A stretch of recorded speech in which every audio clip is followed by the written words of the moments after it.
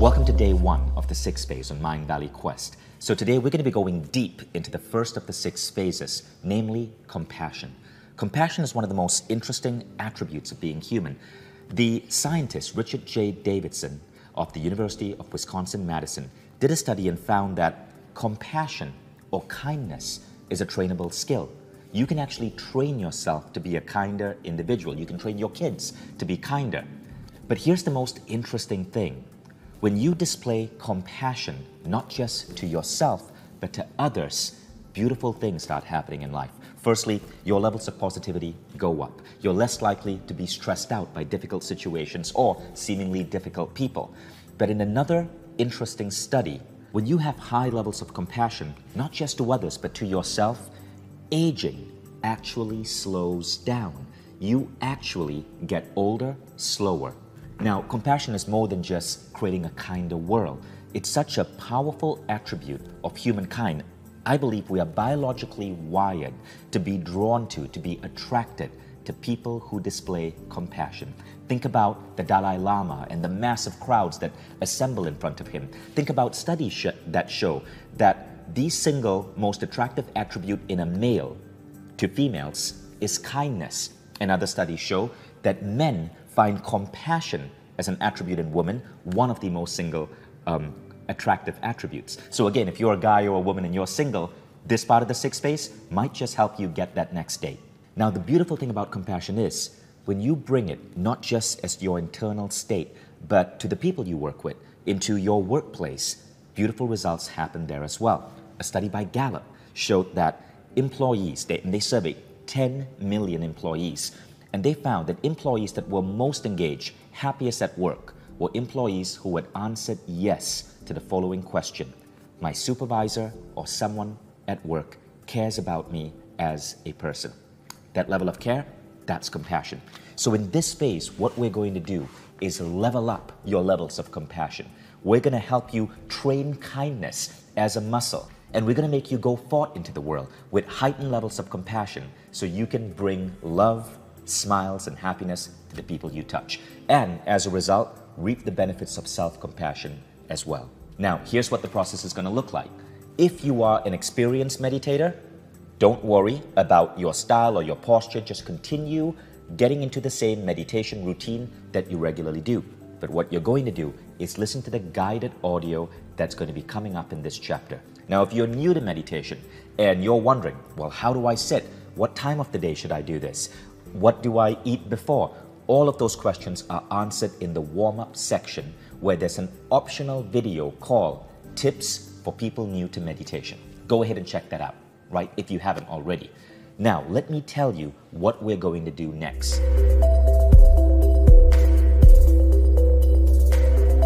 So in this exercise, I'm going to show you how to actually almost physicalize compassion in your body. Feel it as an emotion, and then apply that compassion not just onto yourself, but extend it into waves across the entire planet so that you feel a connection with other human beings and all life.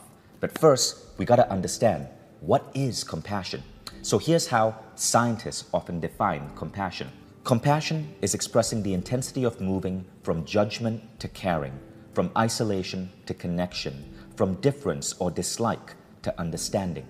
It means holding back that judgmental bit of ourselves when we see someone do something that upsets us. It means being warm towards others. It means genuinely caring for the people around you.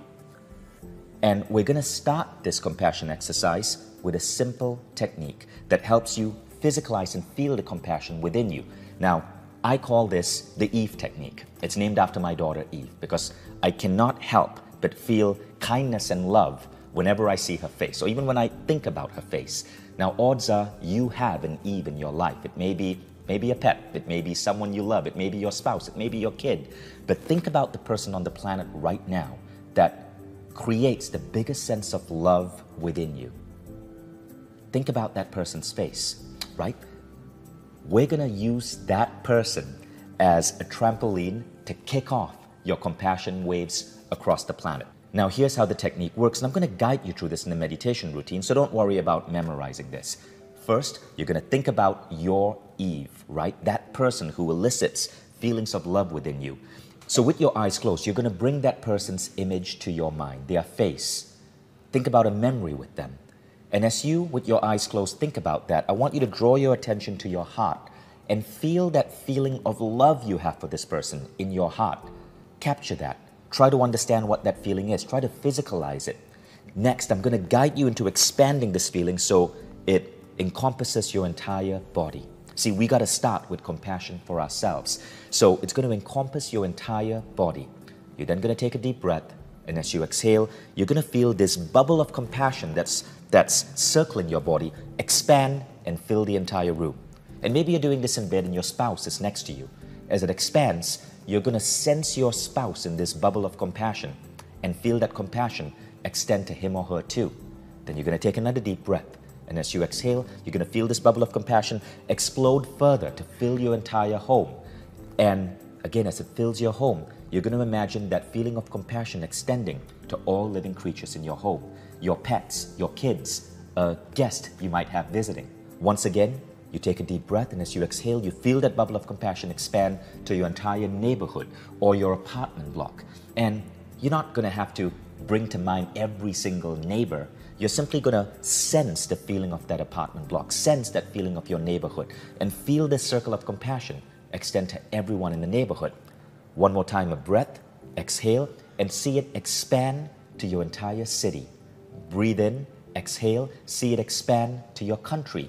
Breathe in, exhale, see it expand to your continent, whether it's Europe or Asia or North America. And now the final trick. You breathe in, exhale, and you see it expand to fill the entire planet Earth. Now, at this point, you might be wondering, how do I extend my compassion to fill the entire planet Earth? It's a thought process. So, what you're going to see in your mind's eye as you're doing this is a representation of the Earth. Now, you don't have to visualize the entire globe with all accuracy. You just sort of think about the Earth. You think about your neighborhood. You think about your city. And in your mind, you feel that wave of compassion that you brought into yourself when you remembered your Eve, and you feel that wave expand to fill the entire planet. Now we end with your circle of compassion expanding to the entire planet. And this portion of the sixth phase is done. The entire process, once you get used to it, takes about 90 seconds to 2 minutes. But what is going on here is that you are training yourself to expand your circle of compassion to all mankind, to the entire planet. You're training yourself to become a more loving human being. And there are huge benefits to that, not just to the people that you're going to encounter in your day-to-day life, but to your own self. You see, you cannot help but feel greater compassion for yourself when you extend compassion to everyone else.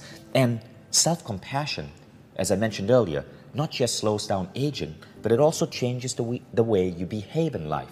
So many of the problems we face as human beings come from little situations where our sense of compassion for oneself has slightly eroded. It's when we feel this erosion that we feel needy in a relationship, that we feel we need validation from a boss or a coworker, that we feel we need to check how many people have liked our latest Instagram post. But when you have self-compassion, you know that that feeling of love comes internally and not from an outside source. It makes you more unshakable, more solid as you live your life and pursue your mission. And it helps you bring your feelings of love and support to the entire human species. And that's what I love about this segment. So, at this point, whenever you're ready, you can go ahead and play the audio for day 1 of the sixth phase. Now, you don't have to do it immediately. Perhaps you're listening to me as you're driving. Wait till you get to a safe place, your office or your home, and you can do it when you have about 10 to 15 minutes to spare. And when you're done, you've completed day 1 of the sixth phase. And I'll see you tomorrow.